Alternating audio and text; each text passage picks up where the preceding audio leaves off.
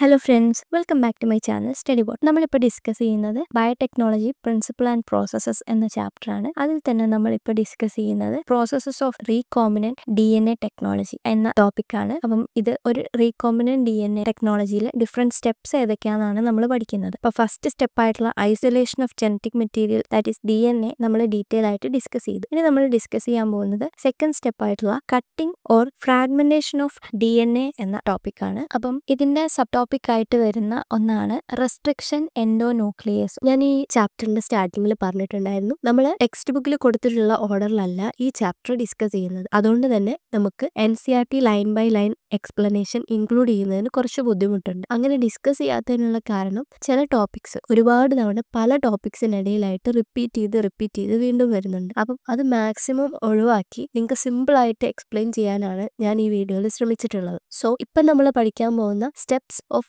Recombinant DNA technology ഈ ടോപ്പിക്കിന് അണ്ടറിലാണ് നമ്മൾ tools of recombinant DNA ടെക്നോളജിയിൽ ഇൻക്ലൂഡ് ചെയ്തിട്ടുള്ള റെസ്ട്രിക്ഷൻ എൻസൈം എന്ന ടോപ്പിക് ഡിസ്കസ് ചെയ്തിട്ടുള്ളത്. അതായത് ഈ സെക്കൻഡ് സ്റ്റെപ്പിലാണ് നമുക്ക് റെസ്ട്രിക്ഷൻ എൻസൈമിന്റെ യൂസ് വരുന്നത്. അതുകൊണ്ട് തന്നെ ഈ ചാപ്റ്ററിന്റെ അണ്ടറിൽ നമ്മൾ ഈ ഒരു topic that is restriction enzyme എന്ന ടോപ്പിക് ഡീറ്റെയിൽ ആയിട്ട് ഡിസ്കസ് ചെയ്യും. അപ്പം ടൂൾസിന് അണ്ടറിൽ വരുന്ന റെസ്ട്രിക്ഷൻ എൻസൈം എന്ന ടോപ്പിക് നമ്മൾ ഇവിടെ ഡിസ്കസ് ചെയ്യുന്നുണ്ട്.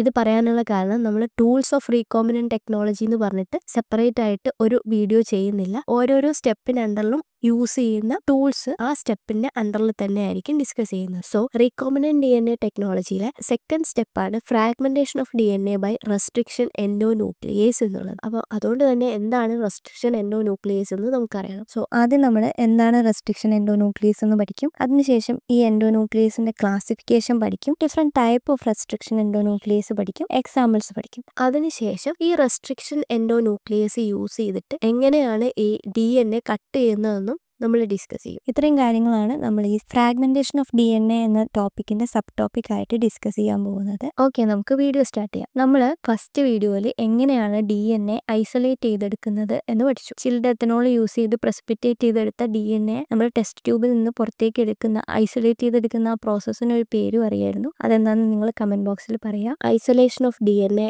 എന്ന സ്റ്റെപ്പിലൂടെ നമുക്ക് ആവശ്യമുള്ള ഓർഗാനിസത്തിന്റെ സെല്ലിൽ നിന്ന് ആ ഓർഗാനിസത്തിന്റെ എൻറ്റയർ DNA ഒരു വൈറ്റ് ത്രെഡ് ആയിട്ട് നമുക്ക് കിട്ടി. പക്ഷെ നമുക്ക് ഈ ഒരു എൻറ്റയർ DNAയുടെ ആവശ്യമില്ല. നമുക്ക് ആവശ്യം എന്താ? അതിലെ ഒരു സ്പെസിഫിക് ജീനാണ്. ഇത് മാത്രമല്ല, ഈ എൻറ്റയർ DNA ചെറിയ ചെറിയ ഫ്രാഗ്മെന്റ്സ് ആക്കി കഴിഞ്ഞിട്ട് ആ ഫ്രാഗ്മെന്റ്സിൽ നിന്നാണ് നമ്മൾ നമുക്ക് ആവശ്യമുള്ള ഡിസയർഡ് DNA അല്ലെങ്കിൽ ജീൻ ഓഫ് ഇൻട്രസ്റ്റിനെ കണ്ടുപിടിക്കുന്നത്. ദാറ്റ് ഈസ് നമുക്കിപ്പോൾ ഈ DNA ചെറിയ ചെറിയ ഫ്രാഗ്മെന്റ്സ് ആക്കി കഴിഞ്ഞിട്ടുണ്ടെങ്കിൽ അതിൽ നിന്ന് നമുക്ക് ആവശ്യമുള്ള ജീൻ സീക്വൻസിനെ കണ്ടുപിടിക്കാൻ എളുപ്പമാണ്. സോ ആദ്യം നമുക്ക് എന്ത് ചെയ്യണം? ഈ DNA ചെറിയ ചെറിയ ഫ്രാഗ്മെന്റ്സ് ആക്കി മാറ്റണം, ചെറിയ ചെറിയ പീസുകളാക്കി മാറ്റണം. അതിനുവേണ്ടി നമ്മളെ ഹെൽപ്പ് ചെയ്യുന്നത് ചില എൻസൈംസ് ആണ്. ആ എൻസൈമിന്റെ പേരാണ് റെസ്ട്രിക്ഷൻ എൻഡോന്യൂക്ലിയേസസ്. അപ്പോൾ ആദ്യം തന്നെ നമുക്ക് എന്താണ് ഈ റെസ്ട്രിക്ഷൻ എൻഡോന്യൂക്ലിയേസ് എൻസൈം എന്ന് നോക്കാം. റെസ്ട്രിക്ഷൻ എൻഡോന്യൂക്ലിയേസിന്റെ മറ്റു പേരുകളാണ് മോളിക്കുലാർ സിസേഴ്സ്, REN അല്ലെങ്കിൽ റെസ്ട്രിക്ഷൻ എൻഡോന്യൂക്ലിയേസ്, കെമിക്കൽ സ്കാൽപ്പൽ, ഇങ്ങനെയൊക്കെ ഈ റെസ്ട്രിക്ഷൻ എൻഡോന്യൂക്ലിയേസിന് പറയാറുണ്ട്. ന്യൂക്ലിയേസ് എന്ന് പറഞ്ഞിട്ടുണ്ടെങ്കിൽ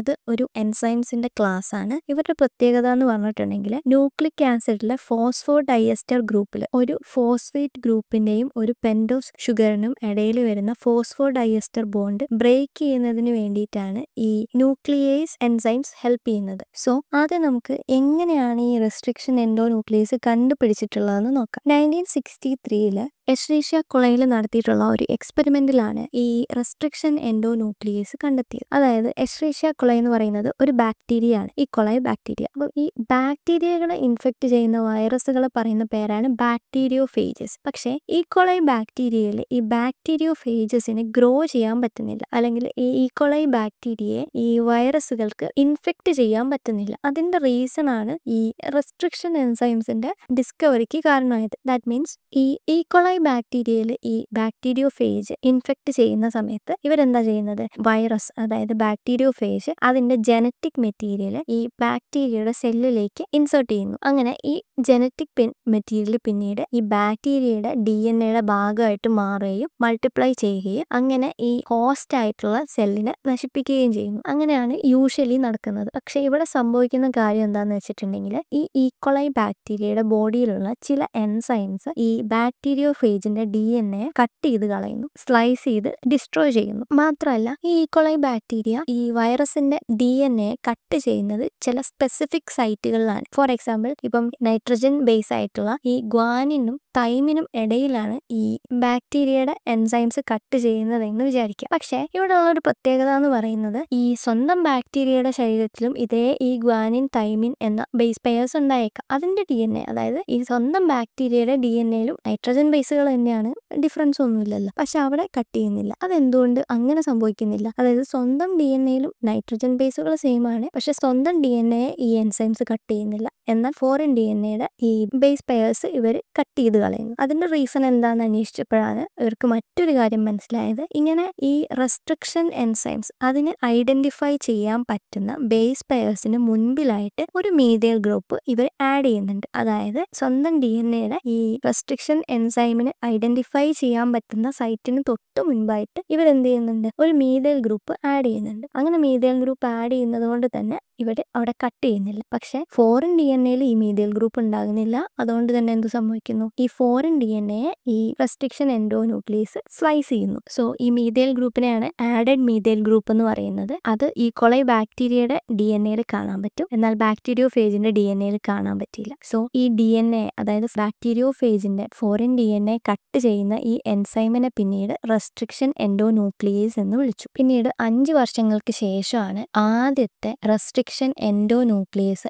ഐസൊലേറ്റ് ചെയ്തെടുത്തത്. ആ ഫസ്റ്റ് ഐസൊലേറ്റ് ചെയ്തെടുത്ത റെസ്ട്രിക്ഷൻ എൻഡോന്യൂക്ലിയസിന്റെ പേരാണ് HIND2. ഈ HIND2 എന്ന് പറയുന്ന ഈ റെസ്ട്രിക്ഷൻ എൻഡോന്യൂക്ലിയസ് വളരെ വളരെ വളരെ ഇമ്പോർട്ടന്റ് ആണ്. നിങ്ങൾക്ക് ഒരുപാട് എക്സാമിന് 1 മാർക്കിന് ചോദിച്ചിട്ടുള്ള ഒരു ക്വസ്റ്റ്യൻ ആണ് ഫസ്റ്റ് ഐസൊലേറ്റഡ് റെസ്ട്രിക്ഷൻ എൻഡോന്യൂക്ലിയസിന്റെ പേരെന്താണെന്നുള്ളത്. അപ്പോൾ ഒന്നുകിൽ പേര് ചോദിക്കും, അല്ലെങ്കിൽ ഈ പേര് തന്നിട്ട് അതിന്റെ പ്രത്യേകത എന്തായിരുന്നു എന്ന് ചോദിക്കും. ഇപ്പം almost 230 strains of ബാക്ടീരിയകളിൽ നിന്നായിട്ട് almost 900 restriction enzymes ഇപ്പം നമ്മൾ ഐസൊലേറ്റ് ചെയ്തെടുത്തിട്ടുണ്ട്. അതായത് ഓരോരോ DNA സീക്വൻസിനെയും കട്ട് ചെയ്യുന്നതിന് വേണ്ടിയുള്ള സ്പെസിഫിക് റെസ്ട്രിക്ഷൻ എൻസൈംസ് നമുക്കിപ്പോൾ ഉണ്ട്. ഇനിയും ഒരുപാട് റെസ്ട്രിക്ഷൻ എൻസൈംസ് കണ്ടുപിടിക്കാനുള്ള സ്റ്റഡീസ് നടന്നുകൊണ്ടിരിക്കുന്നുണ്ട്. ഇനി നമുക്ക് റെസ്ട്രിക്ഷൻ എൻഡോന്യൂക്ലിയസുമായിട്ട് റിലേറ്റഡ് ആയിട്ടുള്ള കുറച്ച് കാര്യങ്ങൾ പഠിക്കാം. അതിലൊന്നാണ് റെക്കഗ്നിഷൻ സൈറ്റ്. ഈ റെക്കഗ്നിഷൻ സൈറ്റ് എന്ന് പറയുന്നത് ഓരോ റെസ്ട്രിക്ഷൻ എൻഡോന്യൂക്ലിയസ് എൻസൈമിനും ഡിഫറെന്റ് ആയിരിക്കും. റെക്കഗ്നിഷൻ സൈറ്റ് എന്ന് പറഞ്ഞിട്ടുണ്ടെങ്കിൽ ഒരു എൻഡോന്യൂക്ലിയസിന് ഐഡന്റിഫൈ ചെയ്യാൻ പറ്റുന്ന ഒരു set of base പെയർസിനെയാണ് recognition site എന്ന് പറയുന്നത്. അപ്പം ഒരു DNAയിലൂടെ ഈ റെസ്ട്രിക്ഷൻ എൻഡോന്യൂക്ലിയസ് മൂവ് ചെയ്യുന്ന സമയത്ത് എവിടെയെങ്കിലും ആ ഒരു സ്പെസിഫിക് സീക്വൻസ് കാണുകയാണെങ്കിൽ അവിടെ മാത്രമേ ഈ എൻഡോന്യൂക്ലിയസ് കട്ട് ചെയ്യുള്ളൂ. ഫോർ എക്സാമ്പിൾ EcoR1 എന്ന് പറയുന്നത് മറ്റൊരു റെസ്ട്രിക്ഷൻ എൻഡോന്യൂക്ലിയസ് ആണ്. ഈ റെസ്ട്രിക്ഷൻ എൻഡോന്യൂക്ലിയസിന്റെ റെക്കഗ്നിഷൻ സീക്വൻസ് എന്ന് പറയുന്നത് GAATTC ആണ്. അപ്പം ഒരു DNA മോളിക്യൂളിലൂടെ ഈ EcoR1 മൂവ് ചെയ്യുകയാണെങ്കിൽ, ഈ എൻസൈം മൂവ് ചെയ്യുകയാണെങ്കിൽ എവിടെയൊക്കെ ഈ GAATTC എന്ന സീക്വൻസ് ഒരുമിച്ച് വരുന്നു അവിടെയൊക്കെ ഈ EcoR1 കട്ട് ചെയ്യും. അങ്ങനെ വേറെ ബേസ് പെയർസിലൊന്നും ഇവർ കട്ട് ചെയ്യുന്നില്ല. ഈ ഒരു സ്പെസിഫിക് സൈറ്റിൽ എവിടെയൊക്കെ ഈ ഒരു സീക്വൻസ് വരുന്നു അവിടെയൊക്കെ മാത്രമേ ഈ EcoR1 കട്ട് ചെയ്യുള്ളൂ. ഇങ്ങനെ ഓരോരോ എൻഡോന്യൂക്ലിയസിനും ഓരോരോ റെക്കഗ്നിഷൻ സീക്വൻസ് കാണാൻ പറ്റും. അത് ഓരോന്നിനും ഡിഫറെന്റ് ആയിരിക്കും. സോ റെക്കഗ്നിഷൻ സീക്വൻസ് എന്താണെന്ന് നിങ്ങൾക്ക് മനസ്സിലായിട്ടുണ്ടാവുമെന്ന് വിചാരിക്കുന്നു. ഈ റെക്കഗ്നിഷൻ സീക്വൻസിന്റെ പ്രത്യേകത എന്ന് പറയുന്നത് അവർ പാലിയൻഡ്രോമിക് ന്യൂക്ലിയോടൈഡ് സീക്വൻസുകളായിരിക്കും. അതായത് 3' to 5', അതുപോലെ 5' to 3', ഇവർ സെയിം ആയിട്ടായിരിക്കും കാണാൻ പറ്റുന്നത്. ഫോർ എക്സാമ്പിൾ GAATTC എന്ന് പറയുന്നത് ഒരു ഡബിൾ ഹെലിക്കൽ DNAയുടെ ഒരു സ്പെസിഫിക് സീക്വൻസ് ആണ്. ഇതിൽ HIND2 എന്ന് പറയുന്ന റെസ്ട്രിക്ഷൻ എൻഡോന്യൂക്ലിയസിനെ റെക്കഗ്നൈസ് ചെയ്യാൻ പറ്റുന്ന DNA സീക്വൻസ് ആണ് GAATTC എന്ന് പറയുന്നത്. അപ്പം ഇത് 3' to 5' വായിക്കുമ്പം GAATTC എന്നായിരിക്കും. അതുപോലെ തന്നെ അത് 5' to 3' വായിക്കുമ്പോഴും അത് GAATTC എന്നായിരിക്കും. അപ്പം ഇങ്ങനെയുള്ള ലെഫ്റ്റിൽ നിന്ന് റൈറ്റിലേക്കും റൈറ്റിൽ നിന്ന് ലെഫ്റ്റിലേക്കും വായിക്കുമ്പോൾ സെയിം ആയിരിക്കുന്ന വേർഡ്സിനെയാണ് പാലിയൻഡ്രോംസ് എന്ന് പറയുന്നത്. ഫോർ എക്സാമ്പിൾ മലയാളം എന്ന് പറയുന്നത് നമുക്ക് ലെഫ്റ്റിൽ നിന്ന് റൈറ്റിലേക്കും റൈറ്റിൽ നിന്ന് ലെഫ്റ്റിലേക്കും വായിച്ചിട്ടുണ്ടെങ്കിൽ സെയിം ആയി. ഇത്തരം സീക്വൻസസ് ആണ് റെസ്ട്രിക്ഷൻ എൻഡോന്യൂക്ലിയസിന് ഐഡന്റിഫൈ ചെയ്യാൻ പറ്റുന്ന റെക്കഗ്നിഷൻ സീക്വൻസസ്. നെക്സ്റ്റ് നമുക്ക് പഠിക്കാനുള്ളത് റെസ്ട്രിക്ഷൻ എൻഡോന്യൂക്ലിയസിന്റെ നെയിമിംഗ് ആണ്. അപ്പൊ നമ്മളിവിടെ കുറച്ച് പേരുകൾ കണ്ടു. That is HIND2, EcoR1. ഈ 2 റെസ്ട്രിക്ഷൻ എൻഡോന്യൂക്ലിയസ് എക്സാമ്പിൾ ആയിട്ട് നമുക്ക് എങ്ങനെയാണ് ഒരു റെസ്ട്രിക്ഷൻ എൻഡോന്യൂക്ലിയസിന് പേരിടുന്നതെന്ന് പഠിക്കാം. അപ്പം നമ്മൾ ഇന്ന് പേരിടലാണ് പഠിക്കുന്നത്. ഈ എക്കോ R1 എക്കോ എന്ന് പറയുന്നത് എഷറീഷ്യ കൊളൈ അല്ലെങ്കിൽ ഈ കൊളൈ ബാക്ടീരിയ ആണ്. അപ്പം ഈ എക്കോ R1 എന്ന് പറയുന്ന എൻസൈം, ഈ റെസ്ട്രിക്ഷൻ എൻസൈം ഐസൊലേറ്റ് ചെയ്തെടുത്തത് ഈ കൊളൈ ബാക്ടീരിയയിൽ നിന്നാണ്. അപ്പം എക്കോ R1 ഇ എന്ന് പറയുന്നത് ജീനസ് നെയിമിന്റെ ഫസ്റ്റ് ലെറ്റർ ആണ്, ദാറ്റ് ഈസ് ഇ. പിന്നീട് വരുന്ന CO അല്ലെങ്കിൽ കോ എന്ന് പറയുന്നത് സ്പീഷീസ് നെയിമിന്റെ ആദ്യത്തെ 2 ലെറ്റേഴ്സ് ആണ്. അതായത് ഈ കൊളയിൽ വരുന്ന CO ആണ് ഈ കാണുന്ന CO. ആൻഡ് നെക്സ്റ്റ് R1, ഇതിൽ ക്യാപിറ്റൽ R എന്ന് പറയുന്നത് ബാക്ടീരിയയിലെ ഏത് സ്ട്രെയിനിൽ നിന്നാണ് ഈ എൻഡോന്യൂക്ലിയസ് ഐസൊലേറ്റ് ചെയ്തതെന്നാണ്. അതായത് ബാക്ടീരിയയിൽ ഒരുപാട് സ്ട്രെയിൻസ് കാണാൻ പറ്റും. അതിൽ RY13 എന്ന സ്ട്രെയിനിൽ പെട്ട ബാക്ടീരിയയിൽ നിന്നാണ് നമ്മൾ ഇത് ഐസൊലേറ്റ് ചെയ്തെടുത്തത്. സോ ഈ R എന്ന് പറയുന്നത് ഏത് സ്ട്രെയിനിൽ നിന്നാണ് ഡിറൈവ് ചെയ്തതെന്നാണ് പറയുന്നത്. ആൻഡ് റോമൻ ലെറ്റർ 1 എന്ന് പറയുന്നത് the order in which the enzyme were isolated from the strain of bacteria. ഈ ബാക്ടീരിയയിൽ നിന്ന് എത്രാമത്തെ ഓർഡർ ആയിട്ടാണ് ഈ റെസ്ട്രിക്ഷൻ എൻസൈം ഐസൊലേറ്റ് ചെയ്തെടുത്തതെന്നാണ് ഈ നമ്പർ സൂചിപ്പിക്കുന്നത്. അപ്പം ഈ കൊളൈ RY13 എന്ന ബാക്ടീരിയയിൽ നിന്ന് ആദ്യം ഐസൊലേറ്റ് ചെയ്തെടുത്തിട്ടുള്ള റെസ്ട്രിക്ഷൻ എൻസൈം ആണ് എക്കോ R1. നമുക്ക് മറ്റൊരു എക്സാമ്പിളിലൂടെ നോക്കാം. അടുത്ത ബാക്ടീരിയ ആണ് HindII എന്ന് പറയുന്നത് ഹീമോഫിലസ് ഇൻഫ്ലുവൻസ D എന്ന ബാക്ടീരിയയിൽ നിന്നാണ് HindII എന്ന് പറയുന്ന restriction endonuclease isolate ചെയ്തെടുത്തിട്ടുള്ളത്. So H എന്ന് പറയുന്നത് ഹീമോഫിലസിന്റെ H ആണ്, ഇൻഫ്ലുവൻസിന്റെ IN ആണ് പിന്നീട് കൊടുത്തിട്ടുള്ളത്. D എന്ന് പറയുന്നത് അതിന്റെ സ്ട്രെയിൻ ആണ്, 2 എന്ന് പറയുന്നത് അത് ഓർഡർ ആണ്, that is order in which the enzyme were isolated from the strain of bacteria. അപ്പം പേരിടൽ നിങ്ങൾക്ക് മനസ്സിലായിട്ടുണ്ടാവും എന്ന് വിചാരിക്കുന്നു. ഇനി നമുക്ക് നെക്സ്റ്റ് പഠിക്കാനുള്ളത് ക്ലാസിഫിക്കേഷൻ ഓഫ് റെസ്ട്രിക്ഷൻ എൻസൈം എന്ന ടോപ്പിക്കാണ്. റെസ്ട്രിക്ഷൻ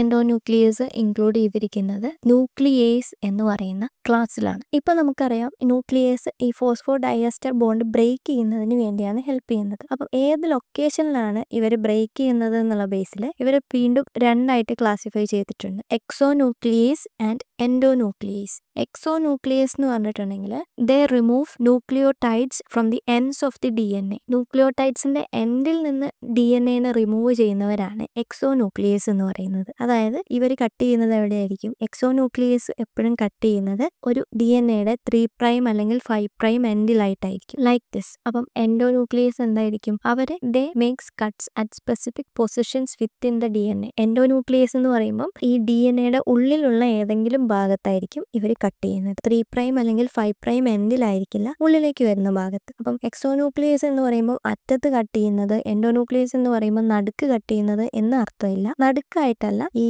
3' 5' സ്ട്രാൻഡിന് ഉള്ളിൽ വരുന്ന ഏത് ഭാഗത്തും ഈ എൻഡോന്യൂക്ലിയേസ് കട്ട് ചെയ്യും. സോ നമുക്ക് നെക്സ്റ്റ് വീഡിയോയിൽ 3rd സ്റ്റെപ്പായിട്ടുള്ള separation of desired DNA using gel electrophoresis എന്ന ടോപ്പിക് ഡീറ്റെയിൽ ആയിട്ട് ഡിസ്കസ് ചെയ്യാം. That's it for today. അപ്പോൾ സ്റ്റഡി ബോട്ടണിയുടെ ടെലഗ്രാം ചാനലും അതുപോലെ ഒരു ഡിസ്കഷൻ ഗ്രൂപ്പും ഒക്കെ ക്രിയേറ്റ് ചെയ്തിട്ടുണ്ട്. അപ്പം അതിൻ്റെ ഒക്കെ ലിങ്ക് ഞാൻ ഡിസ്ക്രിപ്ഷനിൽ കൊടുക്കാം, നിങ്ങളൊക്കെ ജോയിൻ ചെയ്യാം. And thank you. God bless you all. By.